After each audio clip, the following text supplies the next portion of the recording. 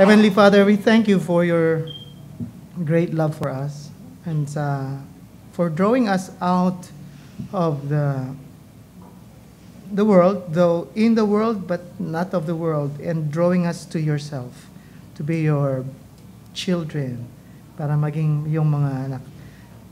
We know that from the beginning, this was your plan for us, that we may belong to you as your people. And that throughout history, you have always pursued humanity to bring them back to you. So thank you for your plan. Thank you for your love that surpasses knowledge. May we always feel your presence in our lives through joys and sorrows. In Jesus' name we pray. Amen. So nasa Genesis pa rin po tayo, and we'll be talking about the Sabbath today. Meron daw Pilipinong turista nagpunta sa Rome, Pinay. Sinuwerte siya na makakuha ng appointment doon sa Pope. So pasok siya doon sa office mismo ng Pope. And pagpasok niya, nakakita siya ng dalawang telepono doon sa desk ng Pope. Isang pula, tsaka isang puti. Sabi niya sa Pope, Your Holiness, para saan po itong pulang telepono? Sabi ng Pope, ayan yung gamit ko para tawagan yung mga cardinals. Sabi nung, yan naman pong puti, sabi nung Pinay. Yung slide nga na din. Ayan, yung turistang Pinay. Sa Rome, yung sa Basilica, St. Peter's. May dala pa siyang flag. Pag pumunta kayo sa Rome, huwag niyong kalimutan magdala ng flag ng Pilipinas. So, tinanong niya yung Pope, sino naman po yung, para saan naman po yung puti na phone? Sabi ng Pope, yan ang ginagamit ko pag tinatawagan ko si God. Ganun po ba? Sabi ng Pope, gusto mo tawagan mo? Tinawagan niya, ginamit niya yung phone, tapos tinawagan niya, nag-usap sila ni God. Sabi niya, wow, ang galing pala, may phone kayo kay God. Sabi ng Pope, for that call, I have to charge you $250. Sabi niya, mahal. Pero di bale, nakausap ko naman si God. Sabi niya. Tapos nag-tour ulit siya, nagpunta naman siya sa Israel. And sinerte rin siya, nagkaroon siya ng appointment sa Prime Minister ng Israel naman. Pagpasok niya sa office ng Prime Minister, dun sa desk ng Prime Minister, meron ding dalawang telepono, isang pula, at isang puti. Tinanong niya yung Prime Minister, Sir, Prime Minister, para saan po yung pulang phone? Iyan yung gamit ko, sabi niya, para tawagan yung mga cabinet secretaries. Iyan pong puti. Yan yung gamit ko pag tinatawagan ko si God. Gusto mo ba kausapin si God? Opo, gusto ko po. So, tinawagan niya. Sabi niya, wow, ang galing. May phone pala kayo, direct line to God. Sabi ng Prime Minister, for that call, I have to charge you 25 cents. Sabi niya, wow, ang mura naman, 25 cents. Samantala dun sa Pope, $250. Nung nagpunta ako sa Rome, sabi niya. Sabi nung Prime Minister, kasi nung nandun ka sa Rome, yung tawag mo sa God, long distance. Dito sa Israel, yung tawag mo, local call lang. Local lang. Diba? Kaya mas mura. Diba? I believe that in every human being, lahat tayo, we desire to connect with God. We want to know God. We want to reach Him and know Him. But for some, maybe this need is, they don't feel it, hindi nila naman. It's hidden for them. For some, maybe they deny it. Di namin kailangan ng God. We have everything we need. Pero God Himself is the one reaching out to us. Siya mismo yung gustong mag-connect sa atin. Siya mismo yung naggagawa ng paraan, the time and the place and the means para we can connect with Him, para makilala natin siya. And today we are going to talk about the Sabbath as the place, the time, the means, wherein in the beginning God made so that we may connect with Him. No? So, ang title po ng message natin, The Sabbath, A Rest of Love Freely Given. A rest of love freely given. Sabi sa Genesis chapter 2, by the seventh day, God had finished the work He had done. He had been doing. So on the seventh day, He rested from all His work. Then God blessed the seventh day and made it holy, because on it He rested from all the work of creating that He had done. Before we proceed, I would just like to say na yung creation story ng Genesis is something we cannot read literally. Kailangan basahin natin na yung day doon, talagang day, isang araw, 24 hours. Because if we interpret the Genesis creation story literally, it will fail in so many aspects. No? It's not a textbook. It is a theological work. It points to God. It points to the purpose of why God created human beings. Maybe the original author could have meant it to be literally, to be read literally. Pero alam natin na God inspires people to write or prophesy something that kahit sila mismo hindi nila maintindihan at that moment. When God tinawag niya si John the Baptist, hindi niya makilala si Jesus Christ. Ikaw ba talaga yung pinadala? Although, nag-preach siya tungkol kay Jesus Christ. Because akala niya, Jesus came for judgment already. Sabi ni John the Baptist, sa Israelites, mga Israelites, the axe is already at the root of the tree. Yun yung akala niyang ministry ng Messiah. And also, si Caiaphas nag-prophesy siya. Sabi ni John, don't you know that it is better for one man to perish than for the whole nation to be destroyed? Sabi ng writer ng John Gospel, hindi niya alam na nagpa-prophesy siya tungkol kay Jesus Christ. So, God inspires people to write some things that sometimes they themselves don't truly understand. Pero, that message, may meaning yun sa time nila. Meron yun na purpose para sa kanila at that time. So going back to the Sabbath, a day of rest, are we too busy? Kulang ba tayo lagi sa tulog? Too stretched out na ba tayo? Sometimes di natin sinasadya. It's not by design. It just so happens. Puno ba yung calendar natin palagi? Pero di natin mapuntahan lahat.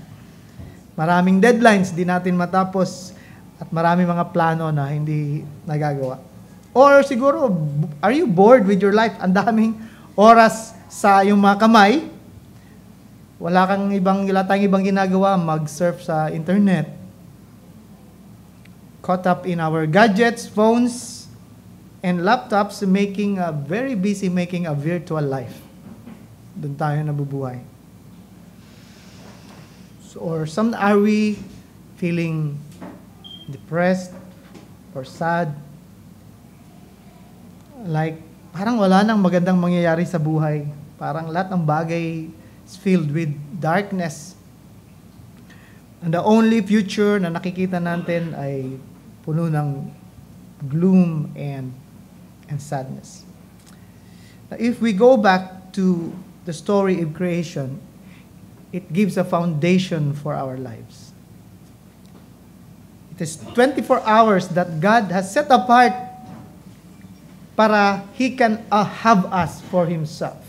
It's 24 hours that God has set apart so that He can have us for Himself.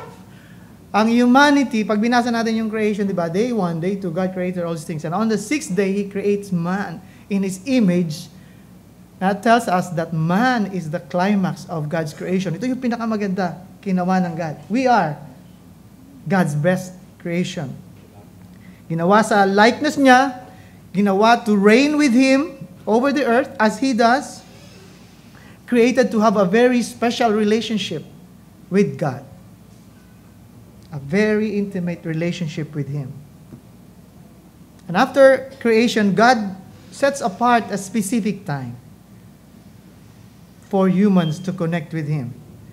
It's a time of joy, a time of delight, a time of love. 24 hours He can have us for Himself. Genesis 2, verses 2 to 3, babasahin ko ulit. By the seventh day, God had finished the work He had been doing. So on the seventh day, He rested from all His work. Then God blessed the seventh day and made it holy, because on it He rested from all the work of creating that He had done. Nagpahinga ba yung Diyos dahil kailangan niya ng pahinga? Napagod ba siya sa paggawa ng creation? Of course, we know God. Hindi napapagod ang Diyos. So He did not rest because He was tired. Did God really stop working on the Sabbath? Of course not. God keeps on watching over us. 24 hours, 24/7. He's sustaining the whole universe. Alam nito ng mga Jewish teachers in the day of Jesus Christ. Alam nila that God is always working. Kaya nung tinanong nila si Christ, ba't ka nagtatrabaho sa Sabbath day? Sabi ni Christ, my Father is always working on the Sabbath day. Psalm 121 verse 4, sabi dito, indeed, He who watches over Israel will neither slumber nor sleep. God who watches us doesn't take a nap. He doesn't need to take a nap. Hindi niya kailangan matulog. Tayo, kailangan natin matulog. But God doesn't. So what is this rest about? Well, like I said, according kay Kidner, sa commentary niya sa Genesis, it is the rest of achievement, not inactivity. For He nurtures what He creates. God did not rest para dahil napagod siya, but He rests to take a look at what He had done, to admire what He has done, to nurture what He has created. Ibig sabihin, nag-celebrate ang God in the first Sabbath day. Parang isang painter na pagkatapos mo gumawa ng painting, you look at it and you admire what you have done. Or isang sculptor, or isang music writer, pagkatapos mo magawa yung music, papakinggan mo.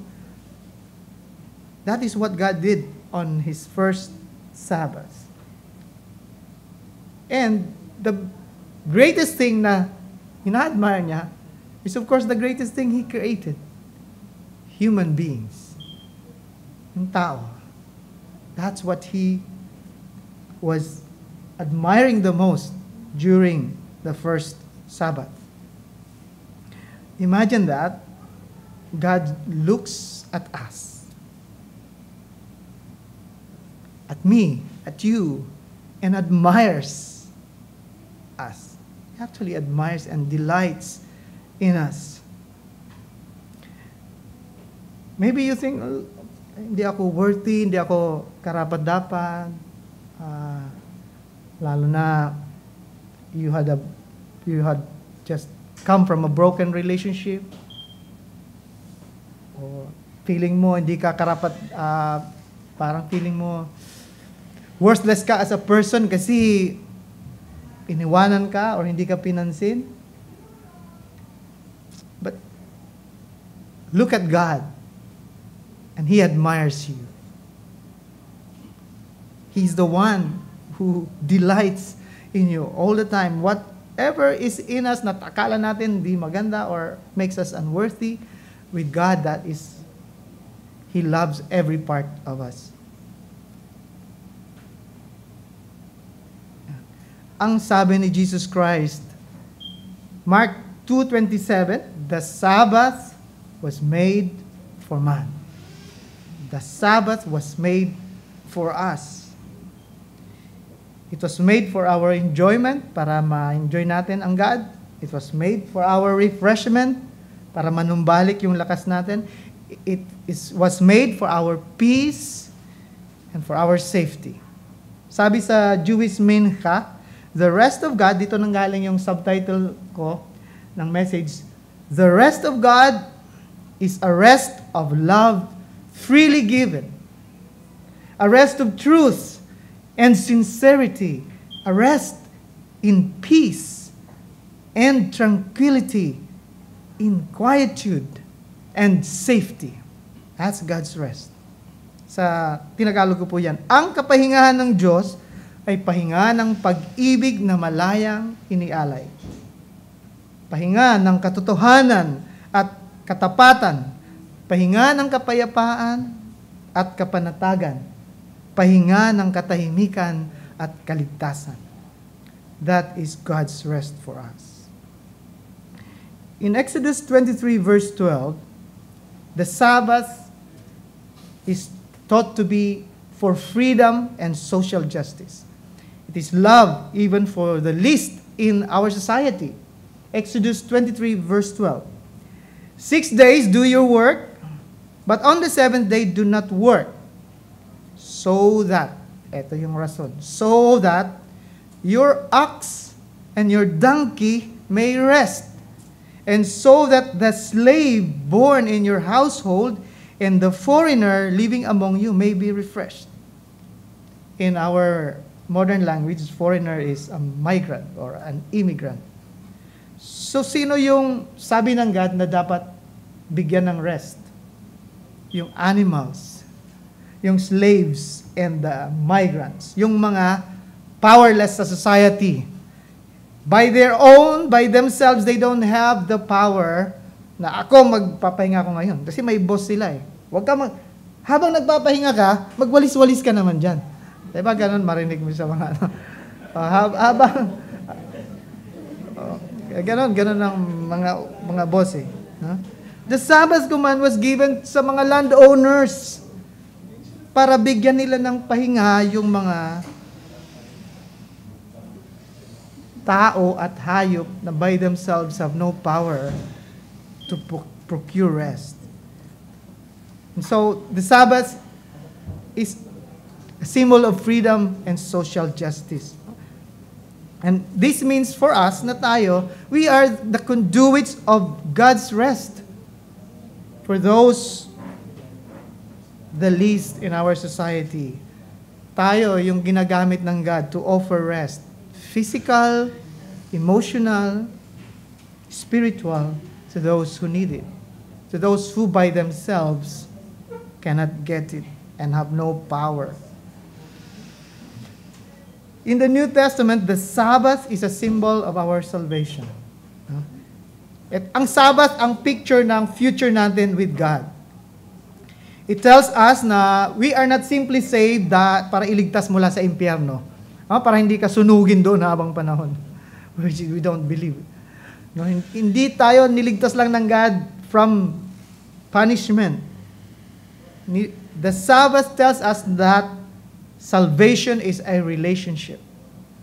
It's a relationship with a God who completely loves. Who loves completely. Kung naalala niyo yung sermon ni Kathy Dedo sa nung hinugasan ni Christ yung paa ng mga disciples niya. Sabi ni John, He loved them to completion. So, that is God. That is our God. He loves us. And He loves us completely. So, God saves us so we can have a beautiful and intimate relationship with Him na puno ng joy and love and delight for all eternity. Ito yung sabi sa Hebrews chapter 4, verse 4 to 9. For somewhere, He has spoken, God has spoken, about the seventh day in these words. On the seventh day, God rested from all His works.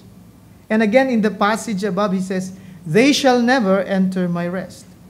Therefore, since it still remains for some to enter that rest, and since those who formerly had the good news proclaimed to them did not go in because of their disobedience, God again set a certain day, calling it today. So, yung author ng Hebrews was talking about yung mga Israelites in the wilderness. God had saved them, binigay na ng God sa kanila lahat, papapasukin pa sila sa Canaan. Sabi ng God, you will have houses you did not build, vineyards you did not plant, wells you did not dig. Yun yung bibigay ng God sa kanila. Pero gusto nila bumalik sa Egypt.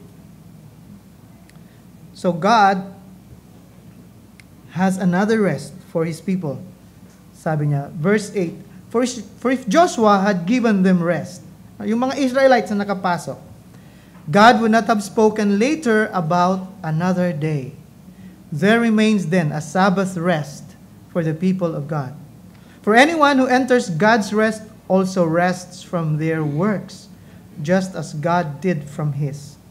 Let us therefore make every effort to enter that rest, so that no one will perish by following their example of disobedience. So the Sabbath, God's rest, is a picture of our future with God. Of our future rest, kagaya ng binasa natin sa Revelations last week. I see a new heavens and a new earth coming down from heaven, the holy city Jerusalem. And God will dwell with the people, and they shall be his people, and he shall be their God. The writer speaks of the time when God will bring down heaven and live among us.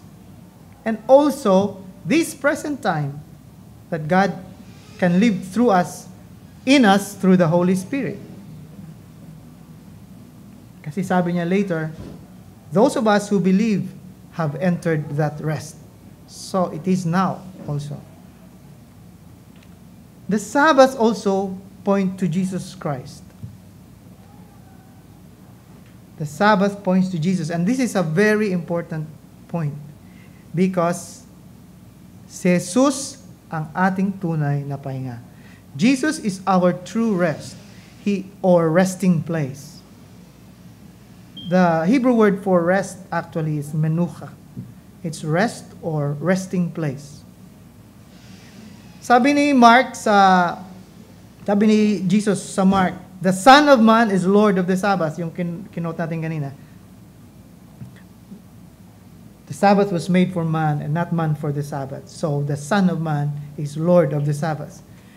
Jesus is the center of the Sabbath. Sa kanya nakaturo yung Sabbath.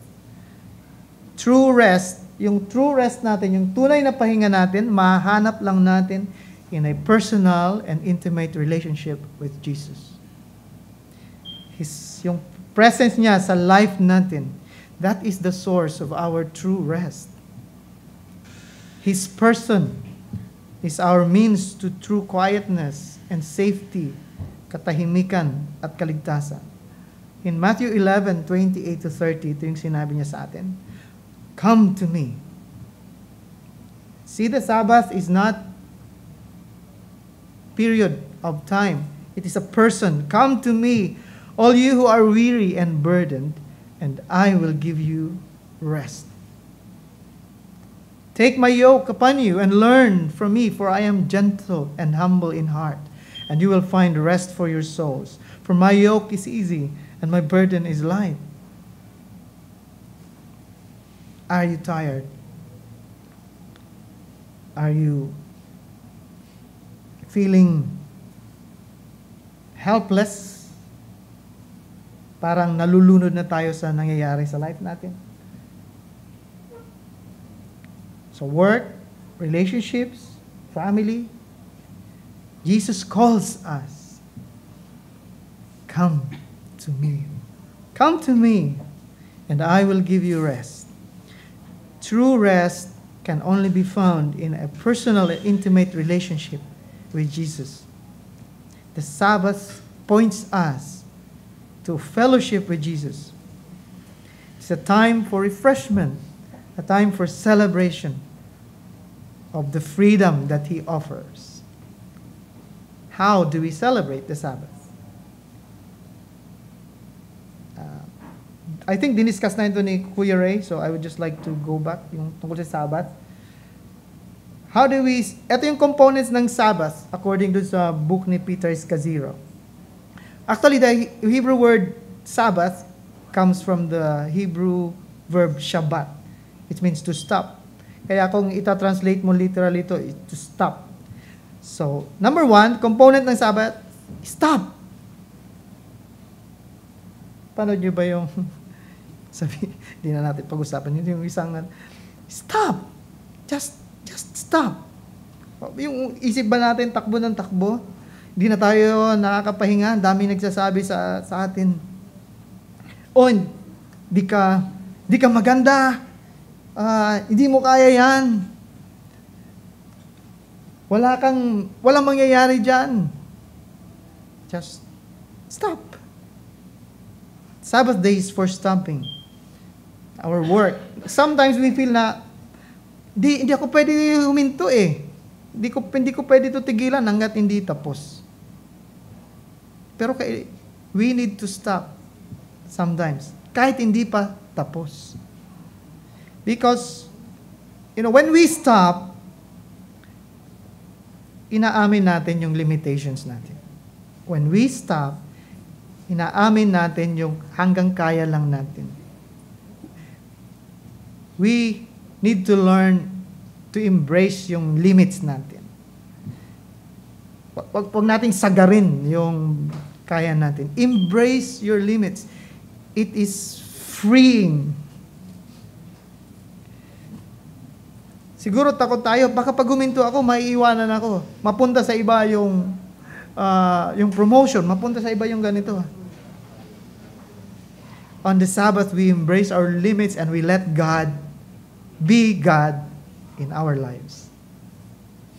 He is the one in control. God is indispensable. Tayo, we are not. We are His creation. The world will be just fine if we rest for 24 hours.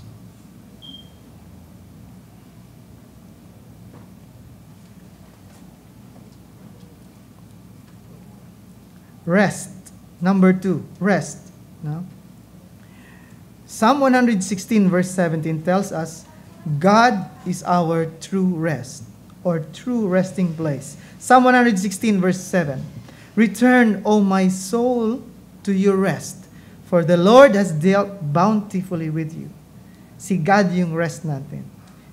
He is the one that will give us bounty. Siya yung resting place natin. So anong gagawin natin, anong ipapalit natin sa 24 hours na pahinga natin kung hindi tayo cellphone, Facebook, trabaho, mag-aral? Whatever delights you and replenishes you, sabi ni Peter Scazero. Ano man na nagpapasaya sa'yo o nagbibigay ng lakas ulit sa'yo? Ano bang blessing na binigay ni Lord sa'yo? Rejoice in it. Kailangan mo matulog? Nap. Take a nap. Kailangan mo mag-exercise? Work out. Take a walk. Read a novel. Womb. And other stories ni Professor Percy. Watch a good movie. Korean, wag tayo pwede mga isa-dalawa lang, wag natin buong 14 hours manood ng Korean. Nasubukan ko na po yan. 14 hours na pinanood namin yung Jumong. Kahit mali-mali na yung translations, tinatyagaan ba namin? What is your matter? So, anything that delights us, you do it on the Sabbath.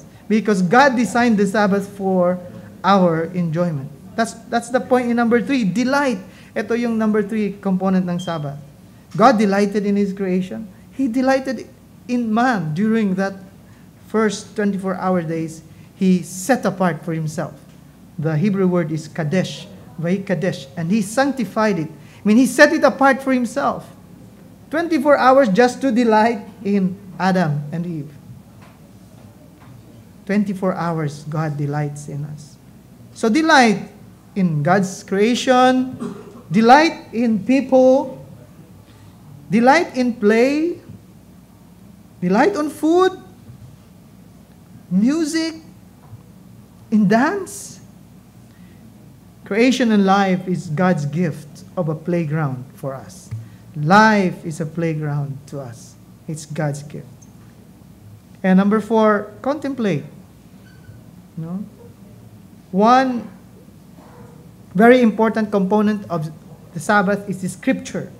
Contemplate, ponder on yung pagmamahal ng Diyos sa atin. This love that surpasses knowledge, this unfathomable love is the central focus of the Sabbath.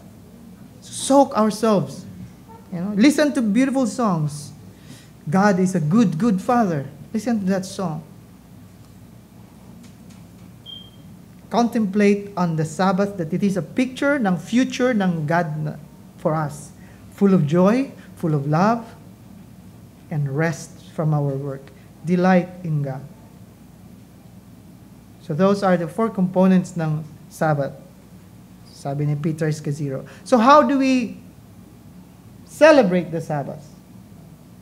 If you remember, dun sa book na ginamit natin, Good and Beautiful Life, ito yung suggestion ni Brian Smith. Plan your rest. Plan the Sabbath. Plan the 24 hours. Ano yung gagawin natin? Ano yung kakainin natin?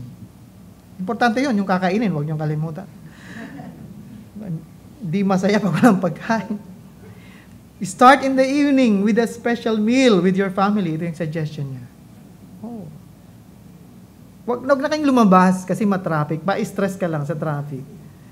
Doon na lang sa bahay. Magpa-deliver kayo. 159 isang pizza. Mahal ba? Mas mahal nga yung sa Santino eh. So, play games. Play games with your family, with your loved ones, with your friends.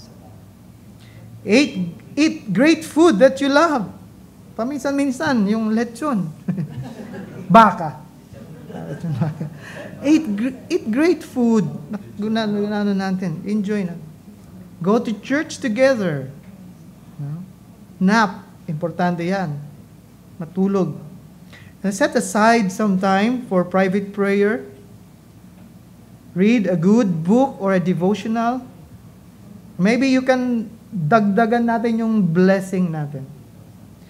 When we are in the midst of a difficult time, it's easy to lose sight ng mga blessing ng God sa atin. Ilista natin.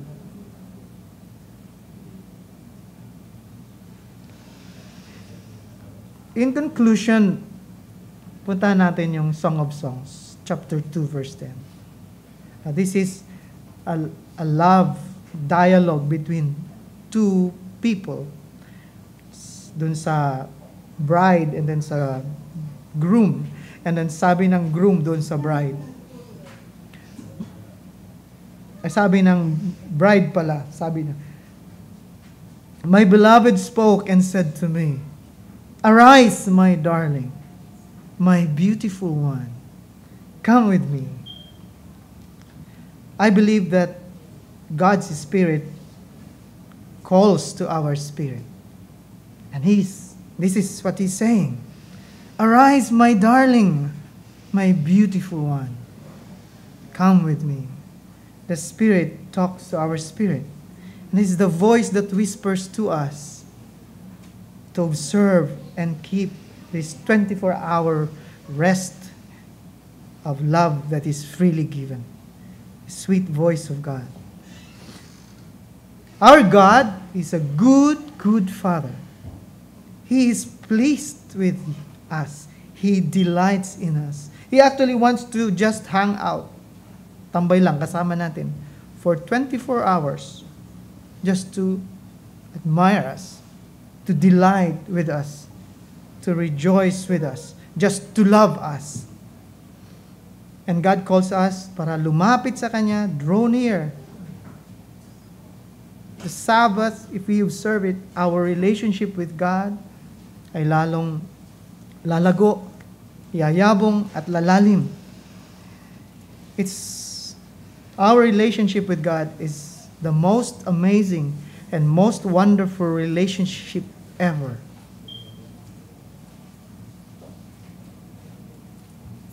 So observe and keep the Sabbath. A 24-hour period. It could be any day. Hindi kailangan talagang Friday night. Kung Lunes ang off-duty kayo, or Tuesday, or Wednesday, take time out to rejoice in the Sabbath. It's a love, rest of a love that is freely given. Sabi ng mga Jews, Shabbat Shalom. Shabbat Shalom. Sige po, let's continue with our worship.